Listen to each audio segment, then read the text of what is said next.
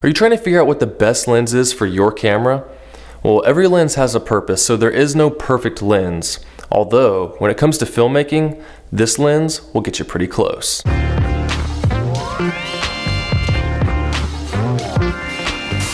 Hey everyone, Camber here, showing you how to use your camera to make good videos. So if you're new, consider subscribing and also joining my private Facebook group where I can better answer your filmmaking questions.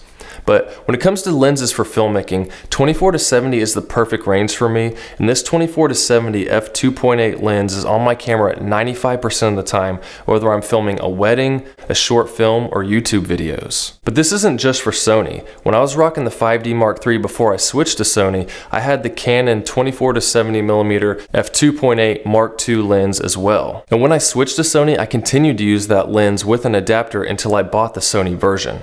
So it's not any particular brand I'm talking about here, but rather the focal range of 24-70mm along with the constant aperture of f2.8 that makes it such a great pair for video work. So let's look at a few reasons why this may be the perfect lens for you as well. But wait, before we start, there's something we really need to be clear on first. When I'm talking about 24-70mm, I'm talking about the actual focal length based on a full frame camera such as the A7 III or the EOS R. But if you have a camera like the A6000 or the T6i, you'll need something like the 16-55 f2.8 for Sony or the 17-55 f2.8 for Canon to have the equivalent focal length of about 24-70mm on those cameras. This is because these cameras have smaller APS-C size sensors. And if you don't know what I mean by equivalent focal length and why that matters, then check out this video I made here explaining the differences in camera sensor sizes in a simple way. And if you have a micro four thirds camera like the GH5, then you'll need something like the 12-35 f2.8 lens to get the same equivalent focal length of 24-70mm on that camera. And I have all these lenses linked in the description whether you have Sony, Canon, or PANASONIC cameras, but if you do have a different camera, let me know down in the comments and I'll look it up for you. But now, let's get back to the video. First off, after years of video work, I found that I most commonly use 24, 35, and 50mm for my videos. Now, everyone's going to have their favorites, but these are the three that I typically fall back on because they're pretty common for filming. And that's probably why many cinema lens kits have these focal lengths included, but this zoom lens covers those focal lengths perfectly, plus a little extra up to 70mm if I want. And this focal range works great for me, but I have noticed that a lot of vloggers love the 16-35mm lens, but I found that 24mm is wide enough for me for vlogging, so I don't see the need to go wider than that in most cases. But let me know how wide of a lens you think you would need and what type of filmmaking you primarily do.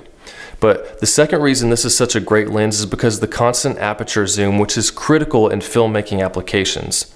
If you just go buy a cheap zoom like this 55-250 that I thought would be awesome before I knew anything about camera lenses, your lowest possible aperture of 4.0 can only be achieved at 55mm. And when you zoom in to 250mm, your lowest aperture will be up at 5.6, which doesn't leave many options for creativity as far as depth of field is concerned. But with this lens, you can stay all the way down at f2.8 throughout the entire zoom range, giving you a nice shallow depth of field cinematic look at any focal length. And you may think, well, there's these 24-105 lenses that have an even wider zoom range and still have a constant aperture, and they're cheaper. Yes, that's all true, but the minimum aperture is only f4 on these lenses. Now, f4 is plenty to get you a nice looking depth of field, and it's actually what I have my camera set on for these YouTube videos because I don't want a ton of background blur for this application. But what I do want is the ability to make it even blurrier for artistic purposes, and more importantly, I want to be able to go all the way to f2.8 to get in more light for a cleaner image if I need.